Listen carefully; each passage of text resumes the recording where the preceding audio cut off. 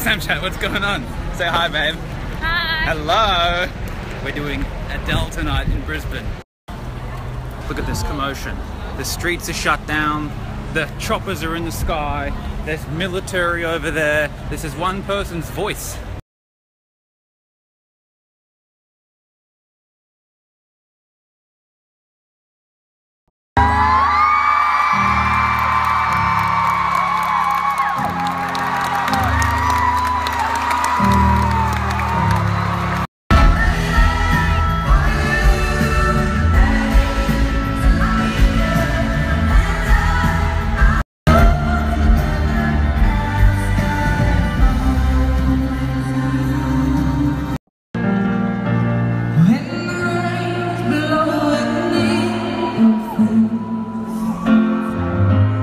Snapchat, what's going on? We're doing a question of the day today. Here it is.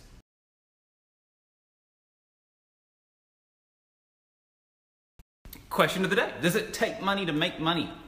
Can you go and start making money without having money to start with? Good question. Many people say, I can't make money because I don't have any money to start with. It takes money to make money. This is a half-truth.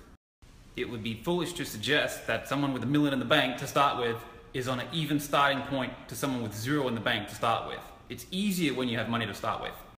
But many people use this idea, this belief system that they've subscribed and subordinated to, takes money to make money, as a dissociation from the fact that they really don't have a plan. They have no idea what the fuck they're doing. So they use it to say, well, it's not my problem. I don't have money to start with, so I can't make money. And in so doing, they dissociate from their own wealth and they move financial independence further and further and further into the distance, and they'll probably never ever get there. They're the people who won't make it. Whenever someone tries to tell me it takes money to make money, I say, okay, what if I give you $1 million? What's your first step? What are you doing this afternoon with your new million? What are you doing the second step, third step?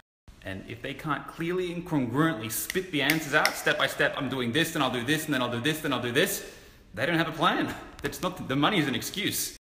It's an excuse to dissociate from the fact that they got no fucking idea what they're doing, they got no plan, and they're probably feeling lost. They feel like lost souls, and they're blaming no time, no money. It's all excuse.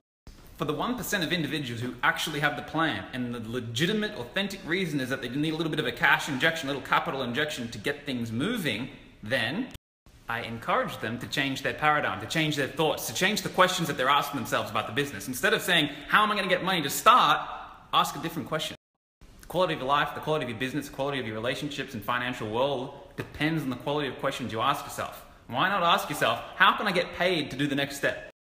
Because even the 1% of people with the plan, many of them still have this belief that they need capital. They need to be millionaires to start with. If I only had $1 million, then I'll be right. What are they going to do with the capital? They're going to go spend it. They're going to go blow it. That's the opposite of the idea of business. The idea of business is to make money, not blow money. So you want to get the first step in your fucking business plan and say, how can I make money doing this step? Not how can I get this capital so I can go and blow money on doing the first step. It's a change of thinking. If the first step you need to do in your business is to learn something or to gather a skill or gain your expertise and your awareness, ask yourself the question, how can I make money to go and get more skills? Go and get a job in that field. Find the companies on the planet who are at the cutting edge of that particular field and go and apply for a job. Go and work for them, get paid, learn the skills. The next step in your plan might be to go and build the product or develop the product. How am I going to get paid to go and build my product? Ask yourself the question. This is what Robin did with her books. In this particular product, the best idea was to do a pre-sale. We did a pre-sale. She sold the book before she had the book printed. Took the money to print the books. So it's very rarely that you need capital. You don't need capital, you need creativity. You ask yourself more creative questions, wiser questions, and you get the answer. The next step in the plan might be to market the product. How are you going to market? Ask yourself the question, how can I get handsomely paid? How can I ball out from marketing this motherfucker? Most people who have this fucking product and they're trying to market, they think, oh, I need $20,000 in marketing budget so I can go and blow it on ads. That's dense thinking. In digital marketing products, we have what's called tripwire products. So it's anything that's like a $7 product, $10 product, $15 product, very low price, pack it with value, use it to market. So instead of blowing your entire marketing budget on a big ticket item that's quite hard to sell, got a very low click-through rate, you can offer a cheaper product, lower price point, higher click-through rate, and while you might not make the big dollars on such a cheap product, the $7, the $10, the $15 is paying for the ads. So you can scale your marketing for free. And And when you sell the $7 product, you pack it with value and you make sure that the person who buys the $7 product they get a lot more than $7 worth of value. You're building the client rapport. Also, someone who buys a $7 product is a much more worthy buyer, much more qualified buyer to buy the big ticket item than someone who won't even be willing to swipe $7. So you're building client rapport, you're providing value, you've got an income stream, your marketing's being paid for, and you've got a list of high quality buyers.